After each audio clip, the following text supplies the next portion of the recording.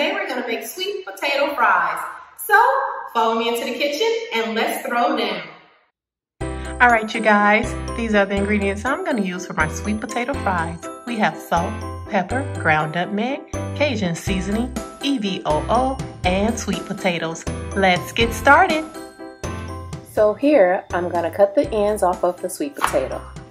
I like my sweet potatoes with the skin on, but the choice is yours to either use a potato peeler to peel off the skin. Now, make sure you cut the sweet potatoes lengthwise into even matchstick sizes, about in half of an inch. That will do it. In the bowl they all go. Come on guys, get in there.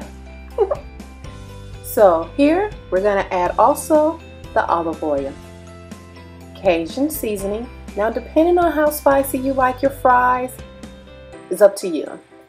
Salt, pepper, and you could probably skip the pepper step if you added a little too much Cajun seasoning. And your nutmeg. We're gonna mix that all up. Good.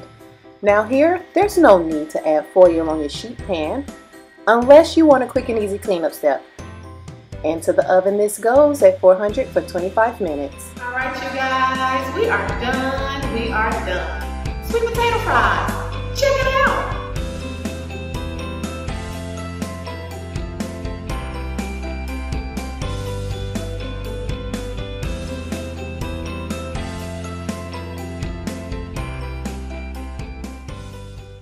I want to say thank you for watching.